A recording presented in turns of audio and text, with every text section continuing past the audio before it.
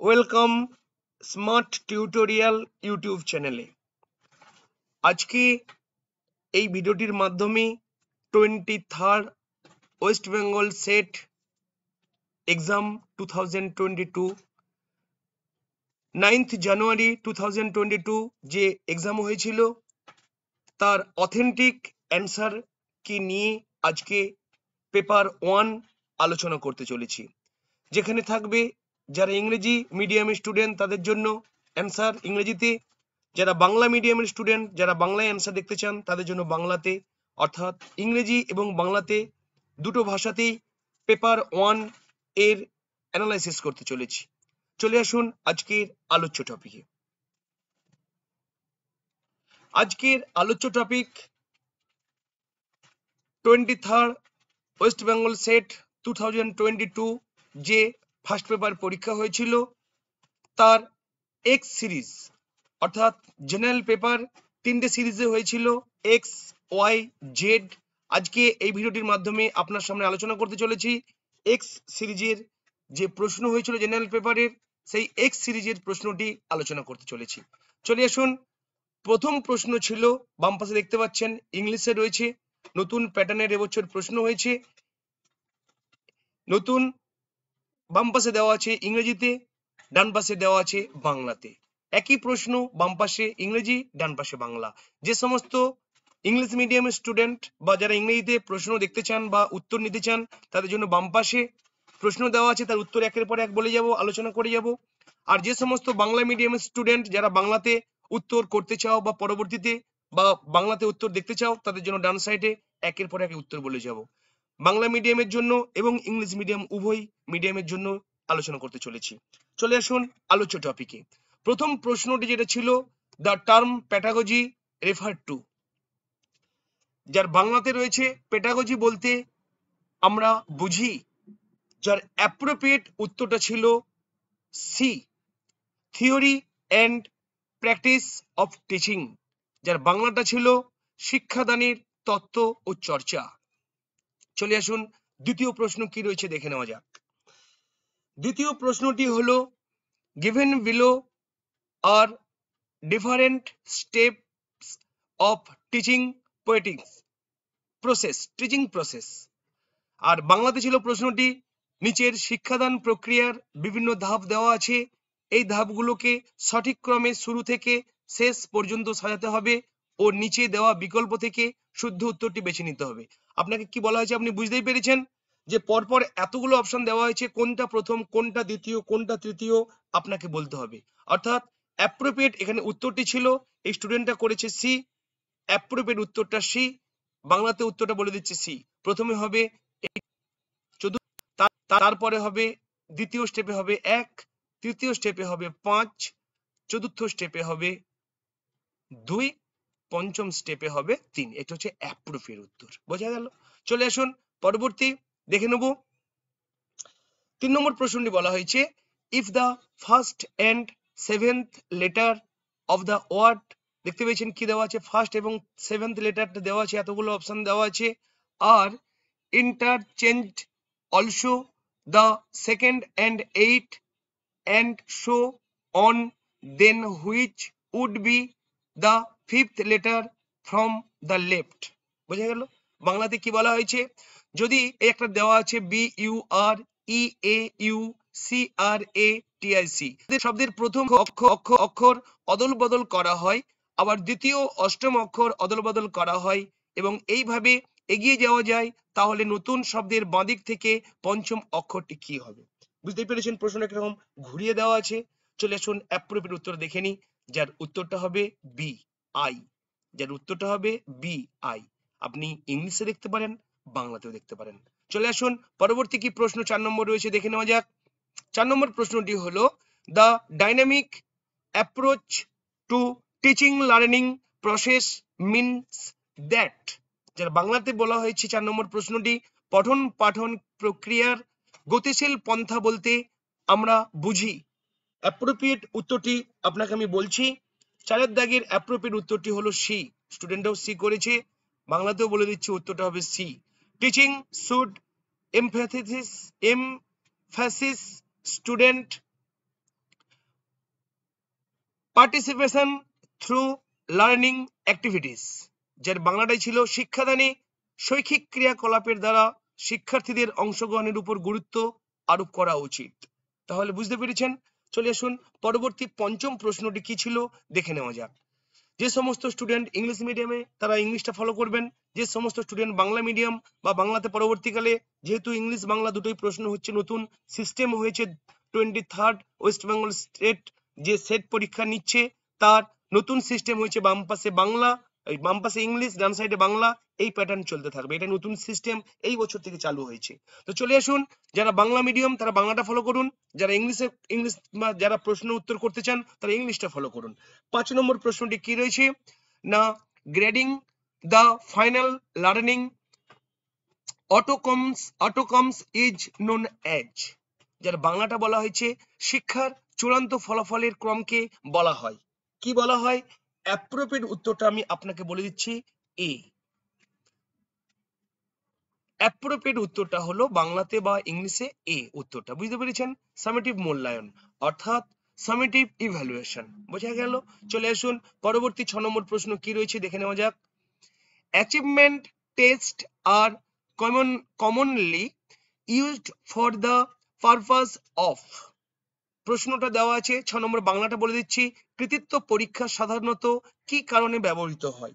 যার অ্যাপ্রোপ্রিয়েট উত্তরটা আমি আপনাকে বলে দিচ্ছি, উত্তরটা হবে সি, উত্তরটা হবে C.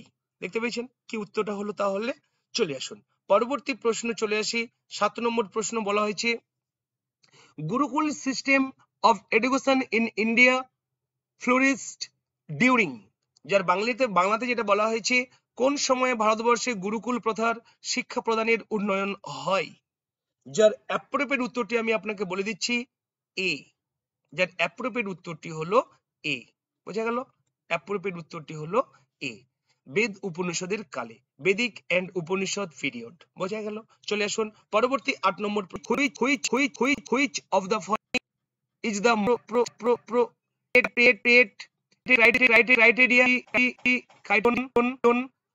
for evaluating the effectiveness of teaching, যার বাংলাতে বলা হয়েছে নিম্নলিখিত গুলির মধ্যে কোনটি শিক্ষাদানের কার্যকারিতা মূল্যায়নের জন্য সবচেয়ে উপযুক্ত মানদণ্ড? যার অ্যাপ্রোপ্রিয়েট উত্তরটি আমি আপনার সামনে তুলে দিচ্ছি, অ্যাকচুয়ালি উত্তরটি হলো এ, লার্নিং আউটকামস, যার বাংলাটা হলো এ, শিক্ষার পরিণতি। চলে আসুন পরবর্তী 9 নম্বর প্রশ্ন কি রয়েছে একটু দেখে নেওয়া যাক। Which branch of philosophy examine issue pertaining to the nature of reality, যার বাংলাতে বলা হয়েছে প্রশ্নটি, দর্শন শাস্ত্রের কোন শাখা বাস্তববাদের প্রকৃতির বিষয় নিয়ে অনুসন্ধান করে? যার অ্যাপ্রোপ্রিয়েট উত্তরটি আপনার সামনে আমি তুলে ধরবো, উত্তরটি হলো এ, অন্টোলজি, যার বাংলাতে বলা হয়েছে অন্টোলজি, বুঝতে পেরেছেন? চলে আসুন 9 নম্বর প্রশ্নটি হয়েছে, পরবর্তী 10 নম্বর প্রশ্নে চলে যাব। 10 নম্বর প্রশ্নে কি বলা হয়েছে, which of the following types of research depends let's on empirical facts, যার বাংলাটাতে বলা হয়েছে নিম্নলিখিত গুলির মধ্যে কোন ধরনের গবেষণা পদ্ধতি ভূ দর্শন লব্ধ এম্পিরিক্যাল তথ্যের উপর নির্ভরশীল নয়? যার অ্যাপ্রোপ্রিয়েট উত্তরটা আমি আপনার সামনে তুলে ধরতেছি, যেটা হচ্ছে সি এরটা, ফিলোসফিক্যাল রিসার্চ, যার বাংলাটা হলো দর্শন শাস্ত্র ভিত্তিক গবেষণা। চলে আসুন 11 নম্বর প্রশ্নে কি বলা হয়েছে, an observational study that employs continuous or research repeated measure to follow বা observe particular individuals group over prolonged period of time after year or decades is, যা বাংলাতে বলা হয়েছে যে পর্যবেক্ষণ একটি শ্রেণী বা কতকগুলি জীব বা উদ্ভিদের উপর বছরের পর বছর বা যুগের পর যুগ নিরবচ্ছিন্নভাবে বা বারবার করা হয় তা হলো কি, সেটা আপনাকে বলতে হবে। যার অ্যাপ্রোপ্রিয়েট উত্তরটা হলো সি এরটা। দেখতেই পেয়েছেন সি এরটা, যেটা হচ্ছে কি না লঙ্গিটিউডিনাল স্টাডি। বোঝা গেল? চলে আসুন পরবর্তী 12 নম্বর প্রশ্ন কি রয়েছে। The study of body language, গেস্টার, poster, facial expressions and body movement is known as, বাংলাতে বলা হয়েছে শারীরিক ভাষা, অঙ্গভঙ্গি, ভাবভঙ্গি, মুখভঙ্গি এবং দৈহিক সঞ্চালন এই অধ্যয়নকে বলা হয় কি বলা হয় না। অ্যাকচুয়ালি আপনাকে উত্তরটা আমি তুলে ধরছি, উত্তরটা হবে ডি, উত্তরটা হবে ডি, কাইনেসিক্স হয়েছে। চলে আসুন পরবর্তী 13 নম্বর প্রশ্নে কি বলা হয়েছে, many are there in the sustainable development goals, যাকে SDGs বলা হয়, যার বাংলাতে বলা হয়েছে সাস্টেইনেবল ডেভেলপমেন্ট গোলস এ মোট কয়টি লক্ষ্য আছে। চলে আসুন অ্যাপ্রোপ্রিয়েট উত্তরটি আপনাকে আমি তুলে ধরি, যার অ্যাপ্রোপ্রিয়েট উত্তরটি হবে সি 17, যার উত্তরটি হবে 17টি। চলে আসুন পরবর্তী প্রশ্ন কি রয়েছে, what are the primary goals of sustainability, যার উত্তরটি বাংলাতে বলে দিচ্ছি যে সাস্টেনেবিলিটি এর প্রাথমিক লক্ষ্যগুলি হলো কি না, পরপর দেওয়া আছে, আপনাকে সাজিয়ে বলতে হবে। চলে আসুন অ্যাপ্রোপ্রিয়েট উত্তরটা আপনাকে বলে দিই, যার উত্তরটা হবে এ, যার উত্তরটা হবে এ। বোঝা গেল? চলে আসুন পরবর্তী কি প্রশ্ন রয়েছে দেখে নেওয়া যাক। পরবর্তী প্রশ্ন রয়েছে হুইচ অফ দ্য ফলোইং, 15 নম্বর প্রশ্নটা বলছি, which of the following is the caused of extension of plant and animals in water. তাহলে বাংলাতে কি বলা হয়েছে প্রশ্নটি না, জলজ উদ্ভিদ এবং প্রাণীর বিলুপ্তির কারণ কি। চলে আসুন অ্যাপ্রোপ্রিয়েট উত্তরটি আপনার তুলে ধরি, অ্যাপ্রোপ্রিয়েট উত্তরটি হলো সি, অ্যাপ্রোপ্রিয়েট উত্তরটি হলো সি, অক্সিজেনের মাত্রার হ্রাস, অর্থাৎ অক্সিজেন ডেপ্লেকশন।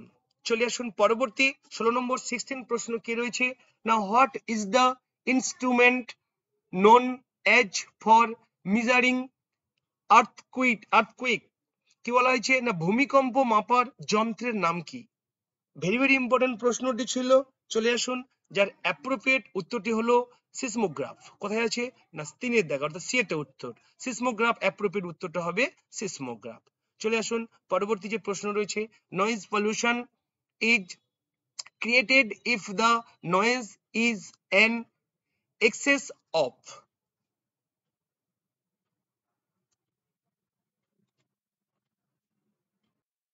তাহলে 17 নম্বর প্রশ্নটি ছিল শব্দ এই মাত্রার অধিক হলে তাকে শব্দদূষণ বলা হয়, যার অ্যাপ্রোপ্রিয়েট উত্তরটি ছিল এ, অর্থাৎ 80 থেকে 100 ডিবি মানে ডেসিবেল, যার উত্তর ছিল এ, 80 থেকে 100 ডেসিবেল।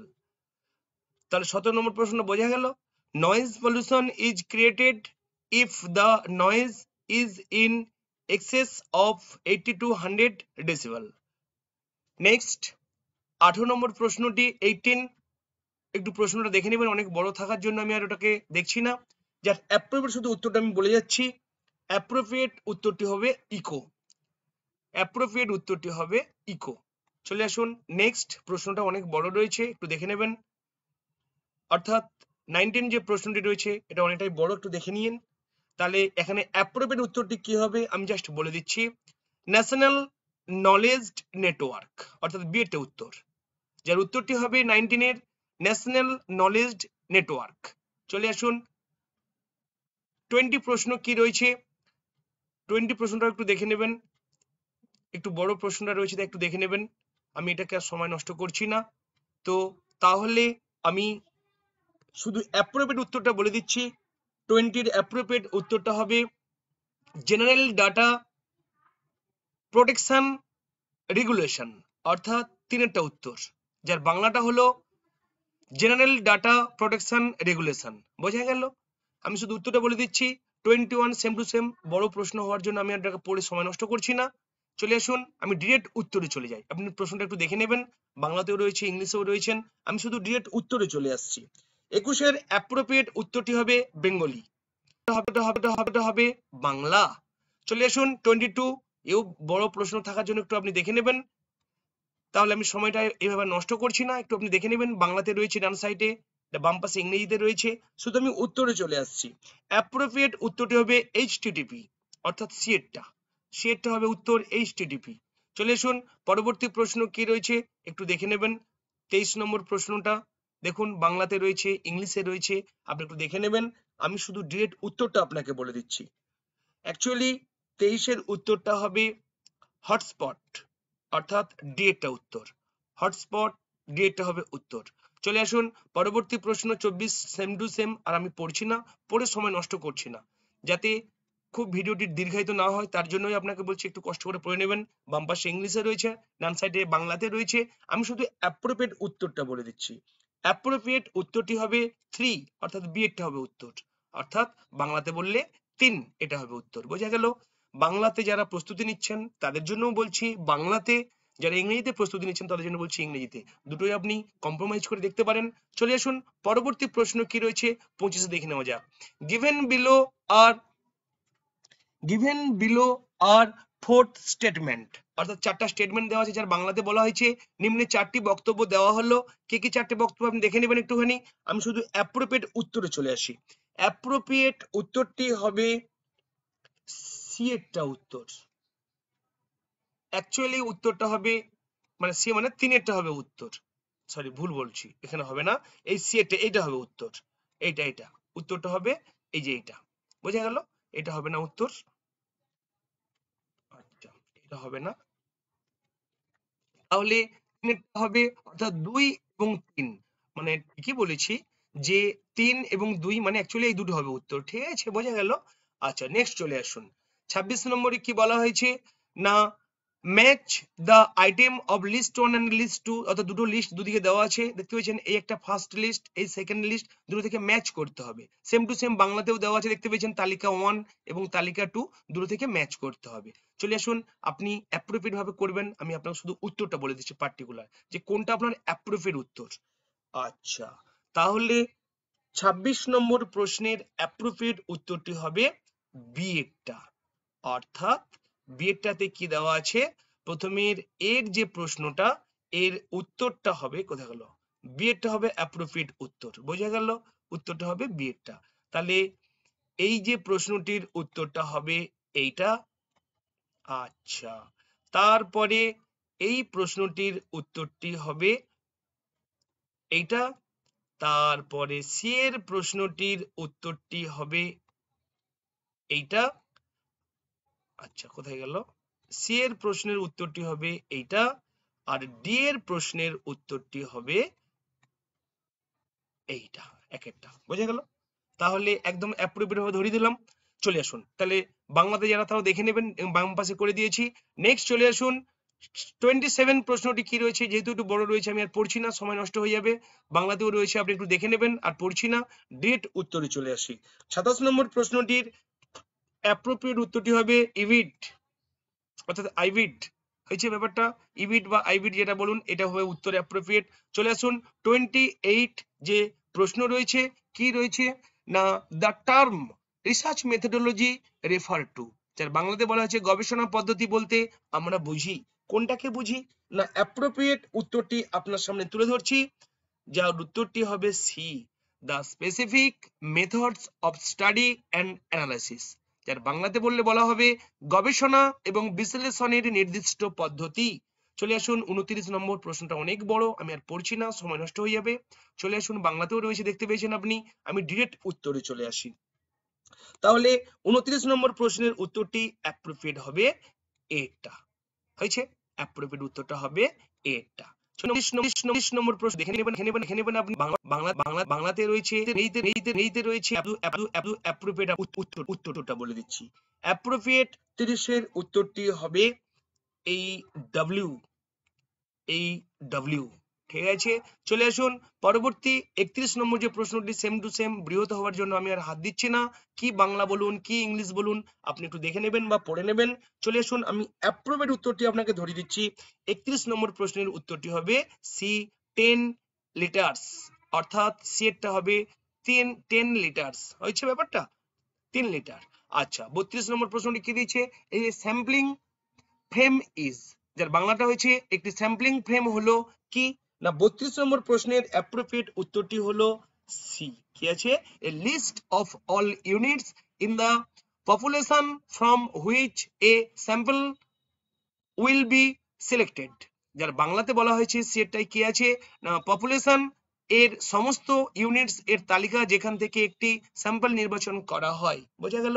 চলে আসুন 33 নম্বর প্রশ্নটি কি রয়েছে না, the standard error is a statistical measure of, যার বাংলাতে বলা হয়েছে স্ট্যান্ডার্ড এরর হলো একটি স্ট্যাটিস্টিক্যাল পরিমাপ, যা কি হয়েছে না 33 এর অ্যাপ্রোপ্রিয়েট উত্তরটি হবে এই B এরটা, the extent to which a sample means is likely to differ from the population means, বুঝতে পেরেছেন যে পপুলেশন গড় ও স্যাম্পল গড় এর মধ্যে পার্থক্যের পরিমাণ, এই বিয়েটা হবে উত্তর।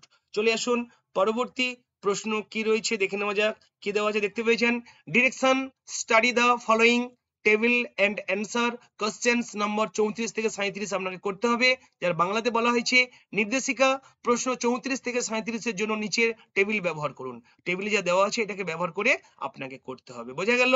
তাহলে এখানে দেখতে পেয়েছেন কি রয়েছে একটু দেখে নেবেন। চলে আসুন 34 দাগের প্রশ্নটি এই টেবিল ছাড়া পারবেন না, এই টেবিলের উপর বেস করে 34 এর প্রশ্ন হবে, এটা কিন্তু আপনাকে মাথায় রাখতে হবে, ঠিক আছে।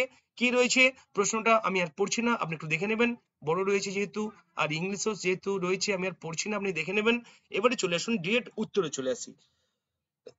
34 নম্বর প্রশ্নের উত্তরটি হবে ডিরেক্ট ডি, কোম্পানি প্রদত্ত বাৎসরিক গড় সুদের পরিমাণটা হবে 36.66 লক্ষ টাকা, বোঝা গেল। চলে আসুন 35 নম্বর প্রশ্নটি একটু আপনি পড়ে নেবেন, বাংলাতে রয়েছে বা ডান সাইডে, ইংলিশে রয়েছে বাম সাইডে, অ্যাপ্রোপ্রিয়েট উত্তরটি আমি আপনাকে বলে দিচ্ছি 1.0% অ্যাপ্রোপ্রিয়েট উত্তর। চলে আসুন 36 নম্বর প্রশ্নটা একই জিনিস আর পড়ছি না আমি, আপনি একটু পড়ে নেবেন। চলে আসুন আমি শুধু অ্যাপ্রোপ্রিয়েট উত্তরটা আপনাকে বলে দিচ্ছি, অ্যাপ্রোপ্রিয়েট উত্তরটা হবে 69%, অর্থাৎ সি একটা হবে উত্তর, বোঝা গেল। চলে আসুন 37 নম্বর প্রশ্নটাও বড় হওয়ার জন্য আমি আর পড়ছি না, বাংলাতে বলুন ইংলিশে বলুন আপনি একটু দেখে নেবেন। চলে আসুন ডিরেক্ট আমি অ্যান্সারে চলে আসি, ডিরেক্ট 37 নম্বর প্রশ্নের উত্তরটি হবে 10:13, 10:13।